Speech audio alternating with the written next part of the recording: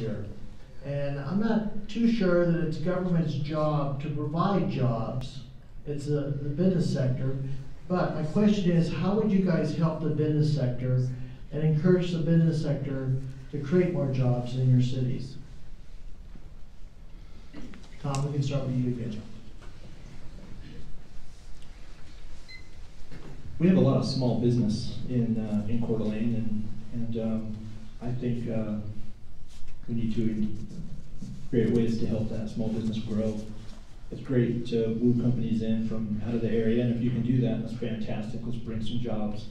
But in the meantime, while we're waiting for that big win, that big score, that big company, let's figure out ways to help the business that's already here flourish and grow.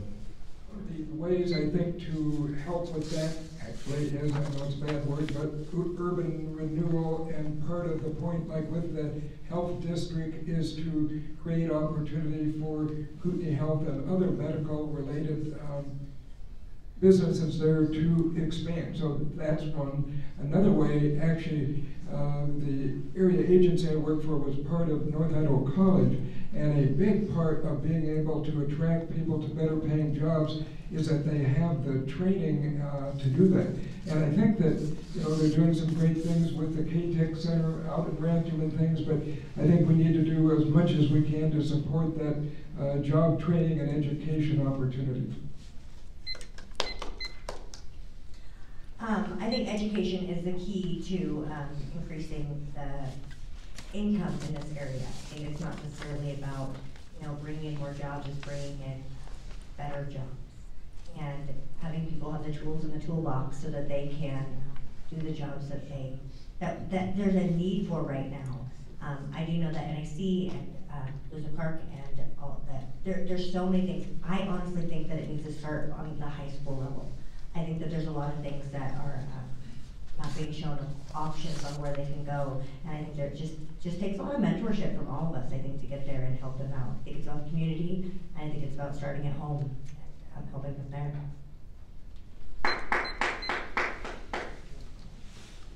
Definitely supporting our local small businesses now, so they can thrive and keep hiring people in the community.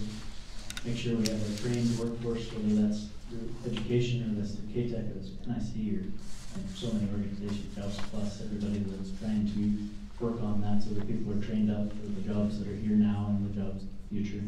So if we keep working on that, and then also hopefully higher paying jobs will continue to move here as the workforce is trained up and ready to go. We have a huge shortage in just trade jobs right now. So people aren't trained up enough to work in the construction industry, and the construction industry is suffering because there's not enough people to work. Best thing government can do to spur jobs is to get the hell out of the way. Let me to the crowd. Urban renewal can also be used. I know it's tossed around, and the main reason that comes up is because we compete with other states for those big jobs, and they have tools like urban renewal. So the big companies are looking forward to that. It's probably not going to happen in Coeur d'Alene though, because we're pretty much built out. It's going to happen in Rathdrum. So yeah, heads up. I don't pretend to have all the answers.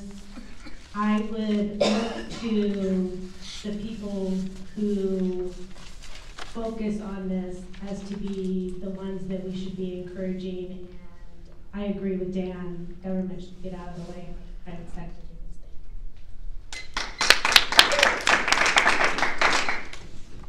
I would work to reduce the fees that a city charges small businesses. I'd also like to try to institute an adult education program run through the Parks and Recreation Department where we could give single mothers and other small entrepreneurs the skills they need to run a business and succeed in it. We worked tirelessly at Wabid and worked really hard to get K-Tech for the high school kids, VOTEC school, and NIC to keep their word and bring that tech school to Rathdrum. And many people are going through there. We were told that people needed skilled workers for certain jobs. I don't think it is the government's job to create jobs, but I think we need to encourage any way we can. Get more training, try to get some companies maybe to provide training on the job, but I think we have to work together and get some better paying jobs for people. And it may not be our job to get them the jobs here, but I think we have a big role in helping that happen. Yeah, like Debbie said, we have an opportunity in our city. We worked really hard to get K-Tech, NIC there. And jobs, you know, we're not talking about minimum wage jobs where they're, you know, slinging french fries like a lot of us probably did in high school. We're talking technical jobs, jobs that we don't have to go to Spokane to get. We can do it right here in our backyard. And it starts with the education process. It starts with our kids, my kids, coming back from where they were, working in our cities with a good paying job now that they've graduated college. And that's how we do it. I have concern about the growth of our community being an attraction to major corporations that could drive out the small businesses that, again, provide that small town charm that our community enjoys, that attracts people to our community, to our city. I really don't want the small business owners to go out of business. You hear of businesses that are closing shop or moving or relocating because of government taxes and fees and things like that. So I think that's how you help the small businesses. And I don't hope to encourage big corporations to come to Rathdrum. I really have to applaud the small business owners in the city of Hayden. I think we have so much talent that is hardly recognized and appreciated by the rest of the community. We build roller coasters, we build roads, and our restaurants are amazing. They're always full. I think part of the city's job is to make sure that they provide the support for existing businesses as well as up-and-coming businesses. And one thing that I would like to see, if elected, is that government way we can start to fill up some of those empty shops and give people more opportunities, because a lot of the jobs that are existing in Hayden are provided by people who live here and the small businesses that have established here. Free market, free market, free market. That's what I stand for. And there's a study by the Rural Institute that studied the impact on city services or county services that said with industrial or commercial property, for every dollar that we collect in taxes, we have to put out 89 cents. So in other words, the more business and industrial type properties we have, the better off we are, because we can that growth is a good growth. Whereas residentially, for every dollar that we take in, we have to put $1.09. So I'm a strong proponent for businesses and industrial properties to be developed so we can create these jobs. I moved to Coeur d'Alene in 1976, and young people were moving out because there weren't jobs. The good thing about growth is we have more jobs and more opportunities so the young people can stay here, and that's a good thing.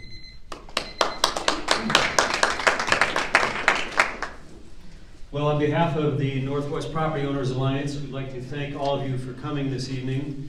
Most importantly, we'd like to thank all of you for running for office, serving as candidates, and commend you for your composure this evening, your honesty, and your integrity should you be elected to serve the municipalities you wish to serve. And thank you for those who have served already. We've got some other elected officials in the room. Thank you for that service and your continued allegiance to both the Constitution and the fundamental conservative functions of government in our county, state, and city. So the Northwest Property Owners Alliance, if you haven't already signed up, please do so in the back of the room. There are half sheets are. Membership is free, and we will keep you appraised by way of email updates of upcoming events, forums such as this. The entire goal of the Northwest Property Owners Alliance is to engage the public in the sphere of what's happening in government, and we would encourage you to invite all your friends next time there's an event such as this. And also, we want to remind you that we do have an annual fundraising event that generally takes place in April, and we'd be delighted to see all of you there. So thank you again so much, and good luck to all of you.